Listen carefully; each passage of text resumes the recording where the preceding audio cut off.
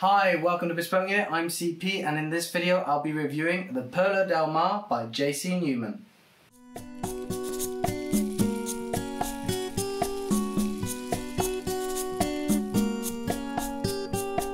As per usual, we'll be conducting this cigar review using the Bespoke cigar formula, a quantifiable review matrix that you can download at home.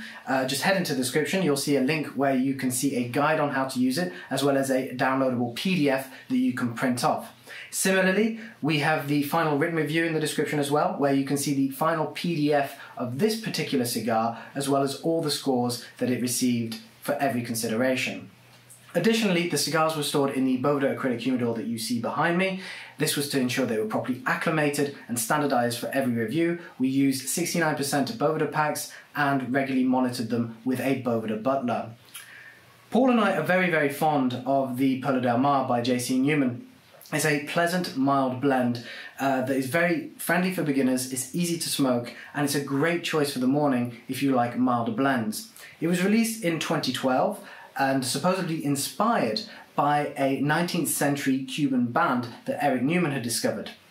This particular vitola I have in my hand is the 6x60 Très Grand, or TG. It's a Toro, but I also have here a lovely little smoke, which is a great one if you're limited on time and just want to enjoy it with a coffee. This is a 3 3/4 by, I believe, 54 or 58. It is called the Perla or Petit. These cigars are assembled at the JC Newman PENSA factory, which stands for Puros de Esteli Nicaragua SA. The method is an accordion bunching style, which is hetero mano, of course, made by hand. The wrapper is an Ecuadorian Connecticut broadleaf. The binder, I'm afraid I don't have much information on that, I just have Nicaragua. And the filler is composed of 4 different leaves, all from Nicaragua. We have a Pueblo Nuevo, La Reina, Condega, and Jalapa. We'll now dive into the look and feel, and I'll take out this unsmoked Toro that I have here. So first of all, you'll notice that it is a very smooth cigar. There are no discernible soft spots, although there may be a couple. They're very well hidden, so the rolling consistency looks nice and smooth. It's a little bit soft in the spring if you give it a good pinch, which is not too surprising given that it's a box press. If you do them too tightly, they tend to break. The hue has a lovely khaki colour, and the sheen is somewhat oily, but it has a little bit of a matte effect.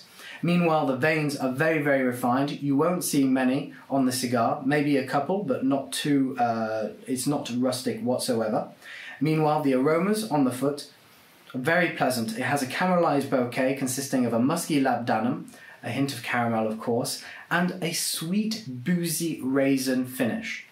Meanwhile, the pre-light, when you cut the cigar, you'll find that it has an ideal draw. The flavours are quite rich as well, giving you a lovely precursor into the full cigar experience, with hints of tonka bean, which is quite sweet, quite gourmand, with a hint of yeasty brioche and a spicy cinnamon hint. As for the palate, smoking the cigar, so I've smoked quite a number of Perla del Mars, and Paul has too, so hopefully he agrees with my assessment here in this review. Overall, the Perla del Mar for me personally is reminiscent of a barbecue along the Mediterranean coast. It has a lovely sea breeze and caramelized and lightly toasted woody profile in general. It opens up with a creamy butterscotch note, which quickly subsides to reveal some toasted pine and grilled almond. This has hints of citrus, although I could not identify any particular citrus notes at this time. Once I transitioned into the second third, it became a little bit more aromatic, with hints of toasted thyme, which was particularly prevalent on the retrohale. It had a hint of pepperiness, but there were no discernible notes of that. There was a sandalwood accord there as well as a softened vanilla note, which extended the caramelized essence from the first third.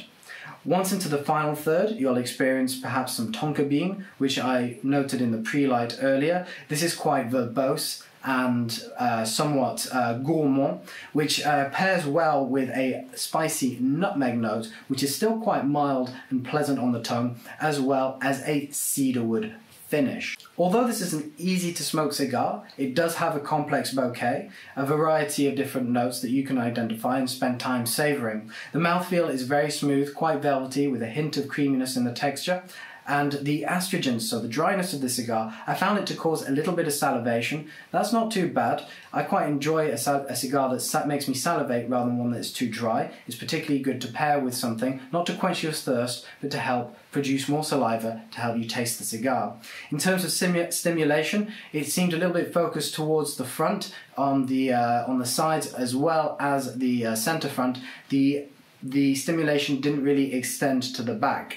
Meanwhile, the life cycle of the cigar, as I mentioned, there was an evolution in flavors. It did have a good sense of consistency, but it did tell you a story nonetheless. And meanwhile, the finish, somewhat lingering, not too present on the palate after the cigar was finished, but you did have a little essence of it left. And finally, the residual scent in the room is very pleasant. It has a toasted cedarwood note, which again reminds me of kind of a Mediterranean coast setting.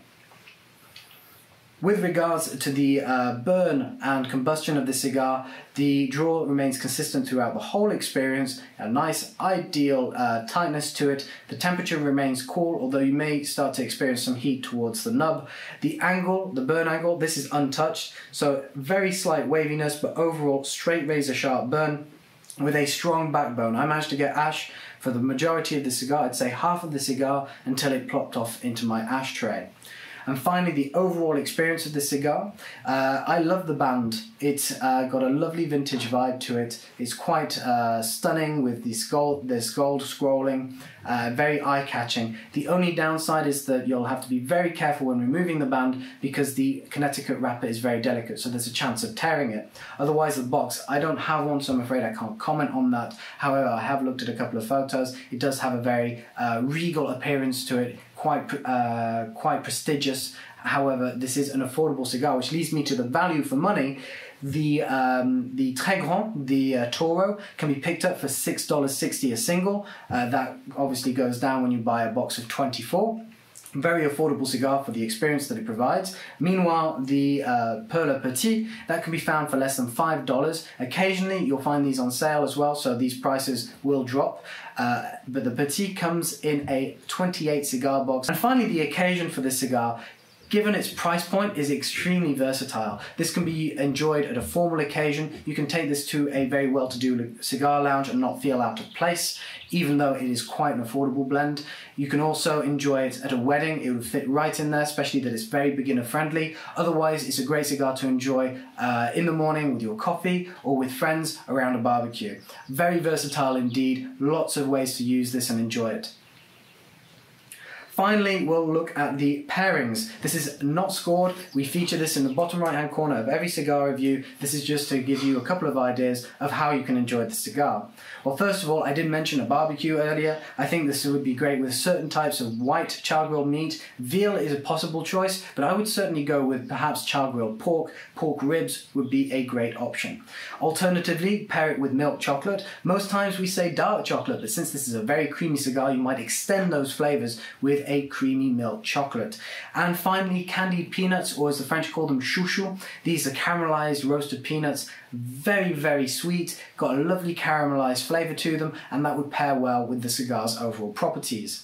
Otherwise, in terms of drinks, I would consider a mild-aged rum. When I say mild, I mean something that hasn't been overly flavored. For example, a Flor de Caña, the 18 is a very complex but not overpowering bouquet, which would pair nicely with the cigar. If you prefer whiskey, perhaps consider a Kentucky bourbon. Alternatively, I would personally go for a lowland single malt. For example, a Glenkinchie 12 has a very floral and mild flavor that would go well with the cigar. And if you're a coffee drinker, as this is a great cigar to have with your morning coffee, rather than go for an espresso, consider a café au lait or a latte. That would be very pleasant with the cigar indeed, because you have the creaminess, and they would play and work together to produce a harmony and new flavors. I hope you enjoyed this video. That's all from me today. If you enjoyed it, don't forget to subscribe, and until then, why don't you head to bespokeunit.com, see all the other men's lifestyle content that we do, or take a look across the channel. I'm sure you'll find something that you'll enjoy. Until next time, take care.